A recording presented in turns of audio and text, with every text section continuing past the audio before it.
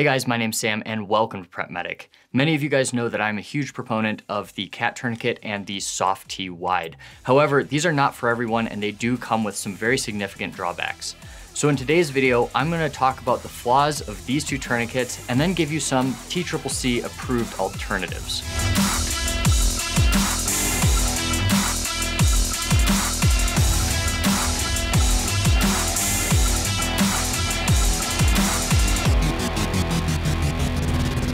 Both these tourniquets are great tourniquets. They're both combat proven and they're both TCCC approved tourniquets. However, a lot of the flaws with these two devices have not been well advertised on social media. So today I want to bring attention to some of those flaws so that you can evaluate if this will work for you or if you need one of the three alternatives I'm going to be giving you.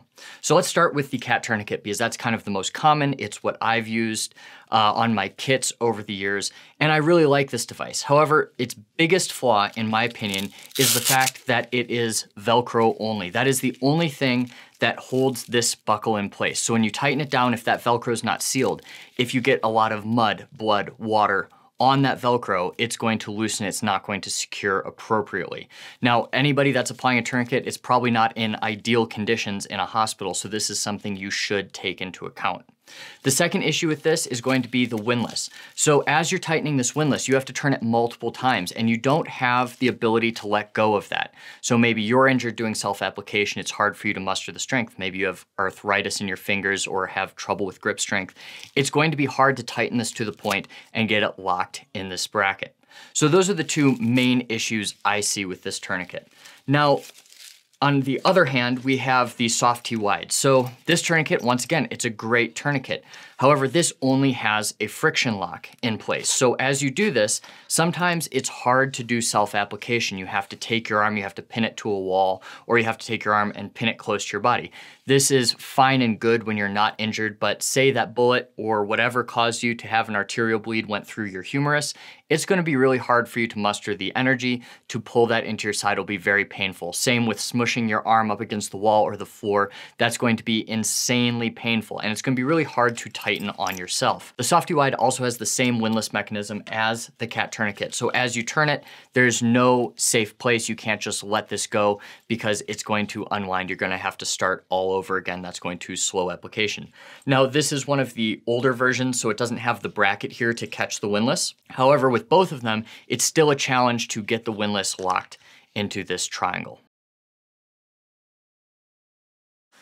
So these three tourniquets are all TCCC approved, and they fix some of the issues with the two tourniquets that I just mentioned.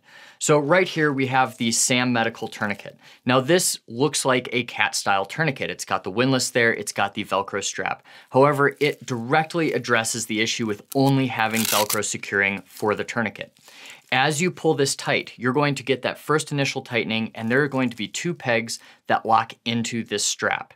And then you're going to fold it over on itself and it's going to adhere to the Velcro. So this is important in a couple different ways. Number one, the most important part of applying a tourniquet is pulling the band tight regardless of what kind of windlass or ratcheting mechanism it has.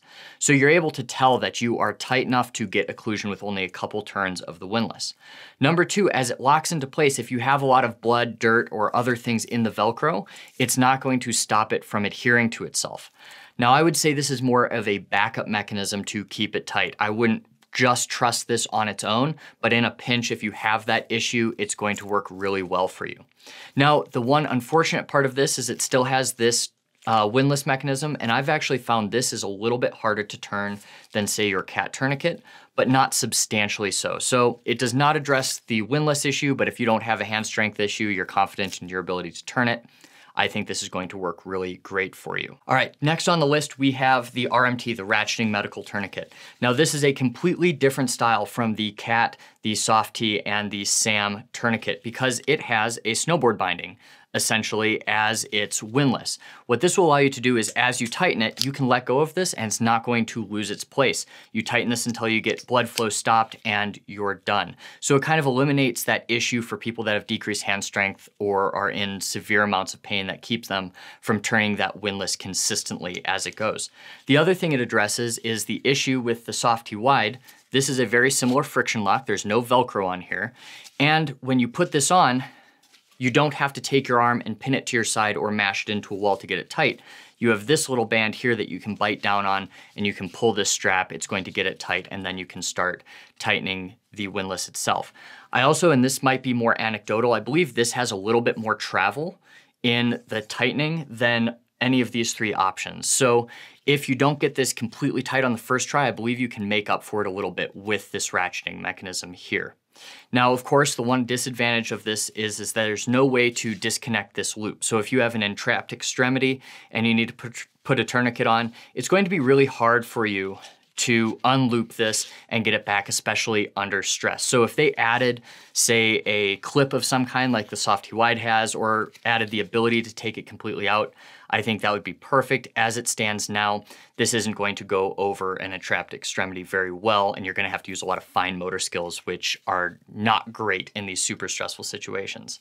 I think this tourniquet is great for somebody that's scuba diving in a really wet environment, just because this nylon's gonna hold up, there's no Velcro anywhere on it, and this is going to work no matter what. It can also fold down pretty small, so it's not going to be quite as small as a flat folded SoftW, but if you bring that down, this can fit in almost any pouch or pocket pretty well. Now, lastly, on this list, we have the TX3.